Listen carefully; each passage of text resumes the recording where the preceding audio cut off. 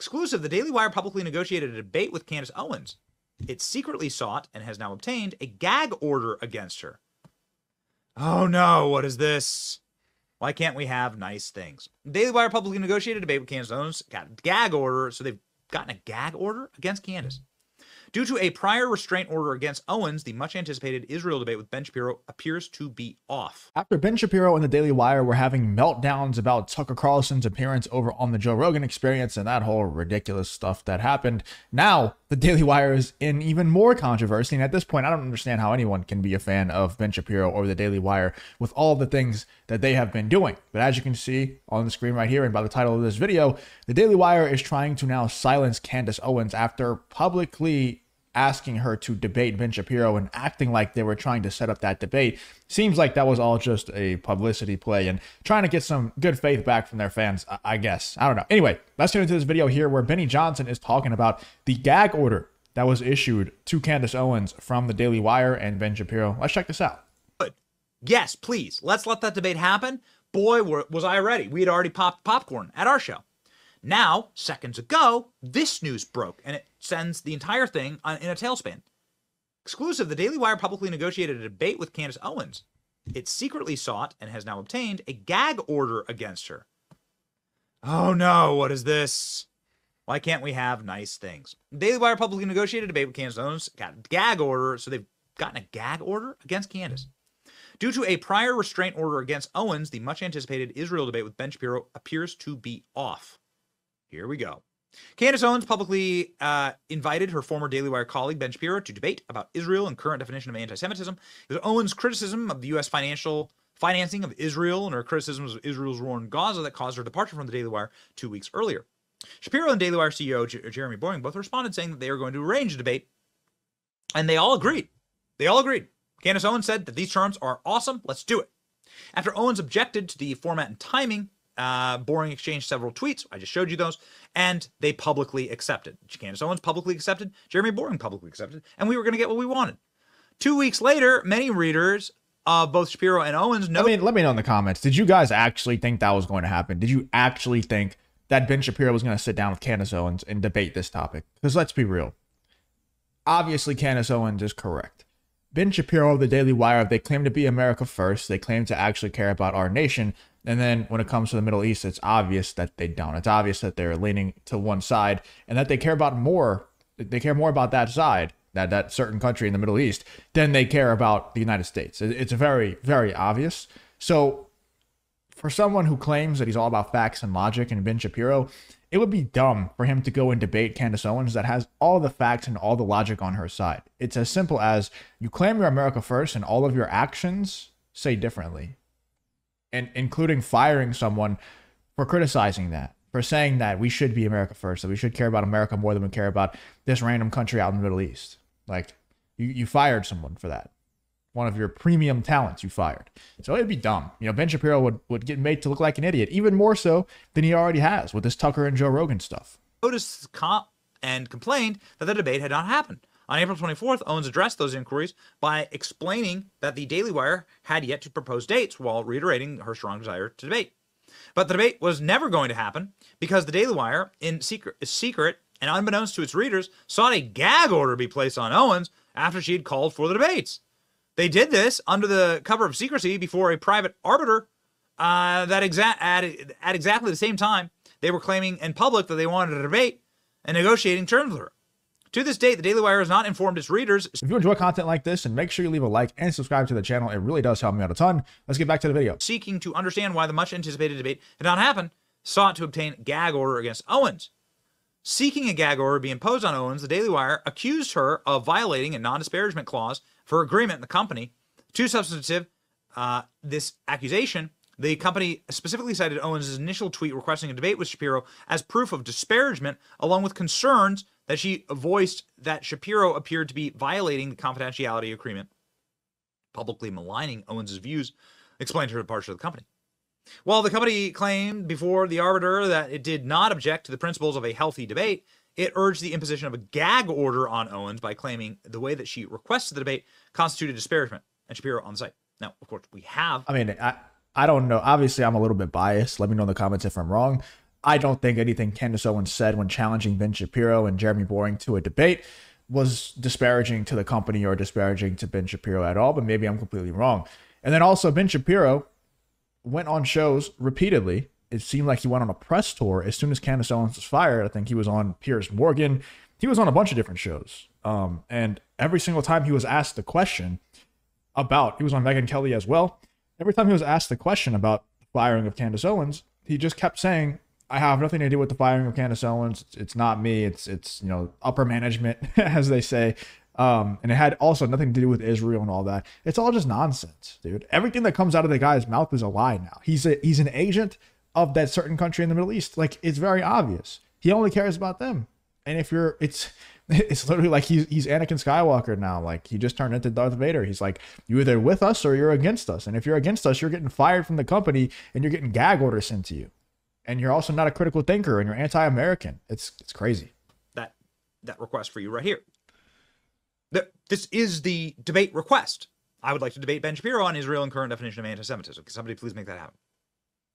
This is the request. So apparently they're saying that that's disparaging. To justify the gag order it wanted, the company also cited various criticisms of the Daily Wire and Shapiro on X, and that she had liked.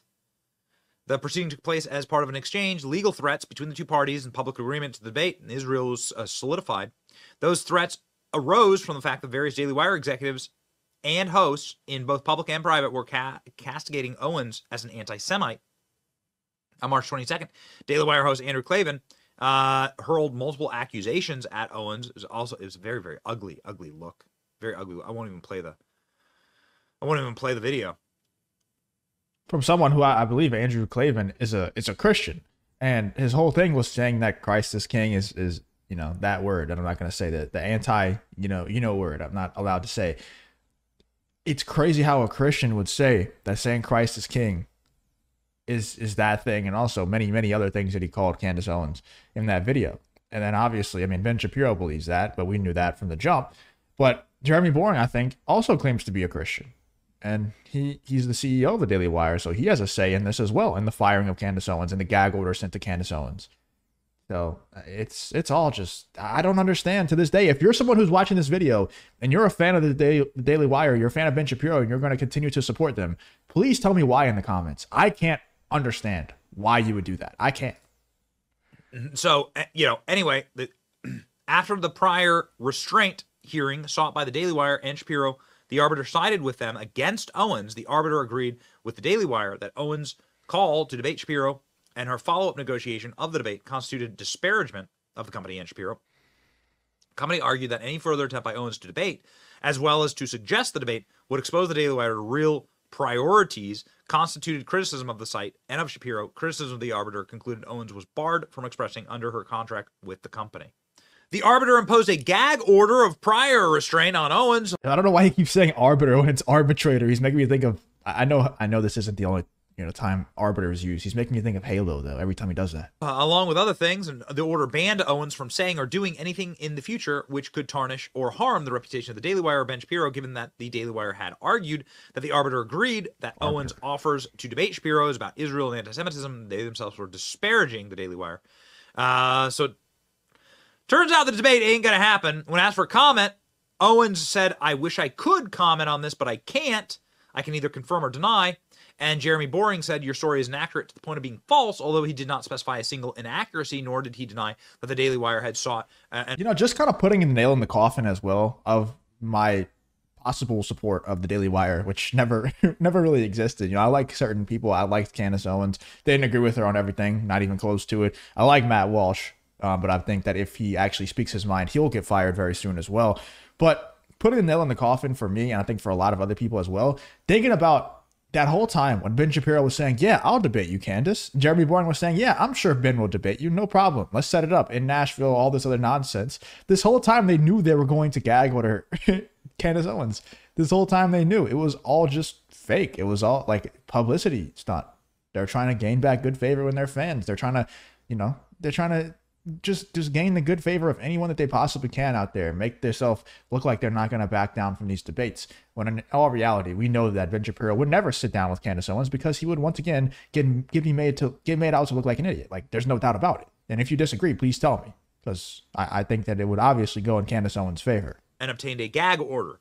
So this is Glenn Greenwald's site. We really like Glenn Greenwald a lot. Is this being covered elsewhere? Yes, it is. Daily Wire obtains gag order against Candace Owens despite Ben Shapiro wanting debate, according to reports by Pulitzer Prize-winning journalist Glenn Greenwald. So, ladies and gentlemen, it sounds like this debate is not going to happen. It sounds like the two of them will not be meeting.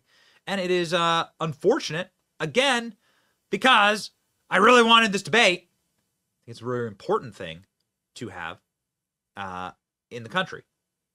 You know, many people are obviously like very upset about this.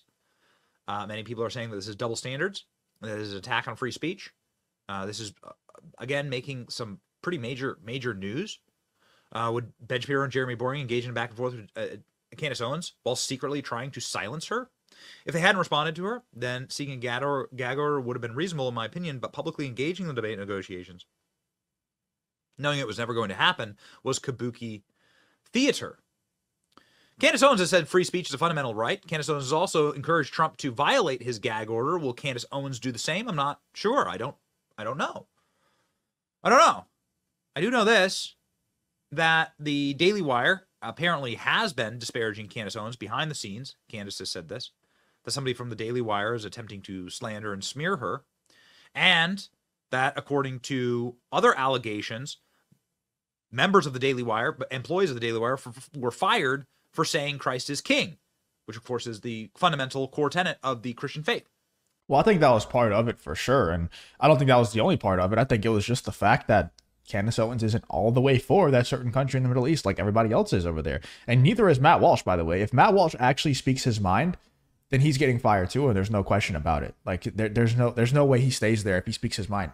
There's like that podcast clip that I played in a couple of videos ago where Matt Walsh and Ben Shapiro and Jeremy Boring were all talking together, and Matt Walsh tried to mention the fact that he didn't support funding for Israel from the United States, and Ben Shapiro and Jeremy Boring just changed the subject super quick and shut him down, because I think they like Matt Walsh. I don't think they want to fire him, but if it comes down to that, they will 100%. I think he most likely will get fired. Anyway, let me know in the comments what you're thinking about this. Who do you think it was that tried to shop a story to Milo Yiannopoulos and the other people about Candace Owens from the Daily Wire? I think it's probably Andrew Clavin, or Clavin, however you pronounce his last name. The guy that made the video, you know, the one that said Christ is king is anti, you know, that word. Anyway, let me know in the comments what you're thinking about this whole gag order situation against Candace Owens from Ben Shapiro and the Daily Wire. Let me know in the comments what you're thinking. If you did enjoy the video, please leave a like, subscribe, all that good stuff, and hope to see you guys on the next one.